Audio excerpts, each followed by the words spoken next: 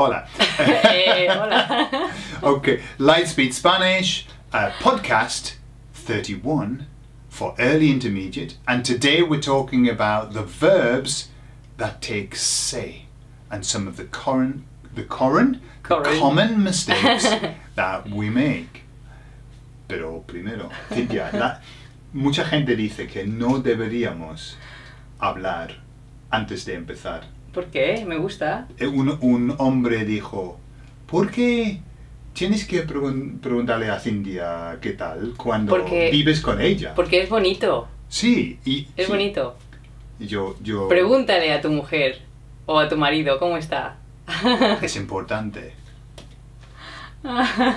¿Cómo estás, Gordon? Yo estoy muy bien. ¿Y tú cómo estás? Muy inglés. Muy bien. Sí. Muy bien también. Muchas gracias. Soy inglés, por cierto. Sí, me di cuenta. Sí, a veces con mi acento, ¿no? A veces. Bueno, ¿y qué has hecho hoy, Cintia? Hoy... ¿Qué he hecho hoy? Hoy he tenido una clase solamente y he estado con Sebastián jugando a hacer un líquido no newtoniano.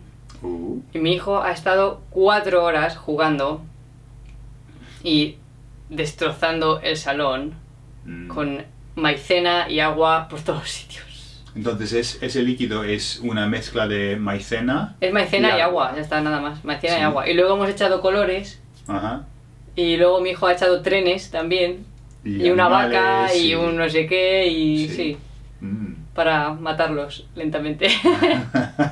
Voy a hundir la vaca aquí. Y no se puede sacar, ¿no? Es que no. Difícil. Sí. Okay, Cindy. Vale. So, we want to talk about the common mistakes that people make with the verbs that take se. Right. We've had a discussion before this, have we not, about let's not call them reflexive verbs because there are other types of verbs that have se as well. For example, reciprocal verbs. Reciprocal verbs, yeah. And another one that we're not going to mention until we're going to put it in the help sheets. I'm almost positive they are verbos pronominales, but I can't remember exactly the name now because different names coming in. We will have that in the help sheets, but really it doesn't matter. One of the big things that I'm into at the moment is to not to try and overload people with lots and lots of different names. The verbs that have se on, we know what they are, okay? But one of the main issues that people have is that they don't realise the tip. There's a really simplistic way of using verbs with se, but we get it all complicated. So how do you know what these verbs are? Remember, you know the tune? You don't know the tune. Do you know the tune? I don't know the tune. A reflexive verb has an arse on the end, an arse on the end. Okay. Okay. I missed that podcast. Have you not? No? No. Okay. Because you've got verbs that have got arse, which in English is arse, okay? Erse and irse, no? So that's how you recognise them. So when you see a verb that has the se on the end, you have to do something with that se. Okay, what things have you seen that people do with the se? Very common mistake. They don't conjugate the verb and then just change the se into the appropriate person. Like they would say me and then they say levantarse. Yeah. Probably the most common mistake right, first of all, so you just understand what the se means is oneself. That's what it means, which we don't really use in English anymore. The Queen does, yeah? Oneself, and very posh people do, but we say yourself. So really, levantarse is to get yourself up, or to lift yourself, okay? But really it's oneself. So what happens is if you say me... You're going to write on my face. I'm not going to with write your on finger. your face, Cynthia. I'm pointing this way. It's miles away. Look, if the camera went around it's miles away because I moved back. You were here. Don't poke my nose. Now, if you say me levantarse, how would that translate? Me levantarse. Ah. I to get up myself. To get up myself? Myself to get oneself up. No, myself to get up, yeah. Myself to get oneself up. Yeah?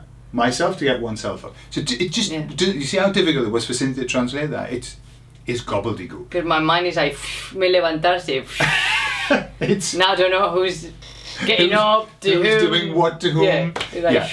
Okay, so this is the trick. Okay, with reflexive verbs, it's easy. Whenever you were talking about the yo form, the first person, okay, like levanto, the only option that you have is me. If you do anything else with it, it stops being a reflexive verb. It can't be any. If you put te or le or se or whatever, it's wrong. Okay, that's basically it. So when you do yo or, you must put me. If you remember that, sorry Cynthia, I'll just put my hand here like this. I like gesturing. You must put me levanto. Okay, anything else is wrong. And so with the you get yourself up. What's that? You get yourself up. Te levantas. Okay, so the te always goes with the s, levantas, or it always goes with the to form. You can't mix them up. If you do, it's not reflexive anymore. By the way, not all the verbs that take se are reflexive. Because Gordon is saying reflexive, but reflexive only means that you do an action to yourself. So you do the action and you receive the action. But some verbs have the se and they're not reflexive. Like reírse. Reírse de, to laugh at something. You can say me río, but you would have to say de mí mismo to know that it's yourself, even though it takes the se. Right. Or ella se ríe de un chiste. So we use the se form, but it's not reflexive. Not reflexive. Okay? So other verbs take it and you do the same thing, but it's not reflexive. But you do the same thing as you do in the reflexive. And the other example you were talking about, which was the reciprocal verbs. That's, the reciprocal. That's when you do it to each other. Yeah. So like, we kissed. So you kissed each other. So nos besamos. Or we hugged. You hugged each other. Or we wrote to each other.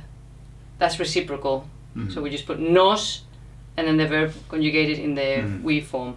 Se habla. Nos hablamos, nos escribimos, nos besamos, nos miramos. We looked at each other. Okay, yeah. So they're not reflexive. They're reciprocal. Reciprocal, but they all take se. So they are, in terms of structure, it's identical. The meaning changes a little bit, but the structure's the same.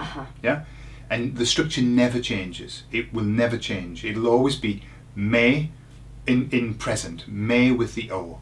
Te with the s, se as you with the third person, yeah. Nos with nosotros, os with vosotros, yeah. So it never changes.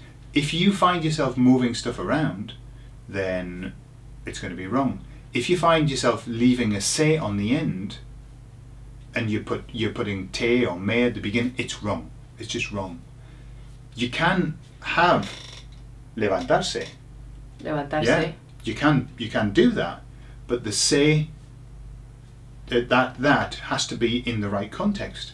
So give us a levantarse sentence, Cynthia. A ella le gusta levantarse temprano. Okay. She likes to get herself up. You don't say that part. To get herself up. Yeah. Early. Okay. So that's infinitive. Yeah. Or es bonito levantarse temprano. Okay. I can use it with tú. Gordon, ¿prefieres acostarte temprano o prefieres acostarte tarde? So I changed the se for te because I'm talking about you. Yeah. So that's important, that the se can either be talking about third person, or it can be just in general, like mine. Es bonito levantarse temprano. It's nice to get oneself up early. That's really what that sentence is saying. We just say to get yourself up, but we don't mean you know. But you were using tú, and you had to change it to te. So it has to agree, even if it's at the beginning or at the end, it has to agree with the person you're talking about. If you mix it up, it's wrong. Yeah. Bien. Muy bien. Sí. Bueno, Cintia, muchísimas gracias otra vez. A ti. Has hecho todo el trabajo tú. No, pero tú has metido el español muy bien allí, ¿no?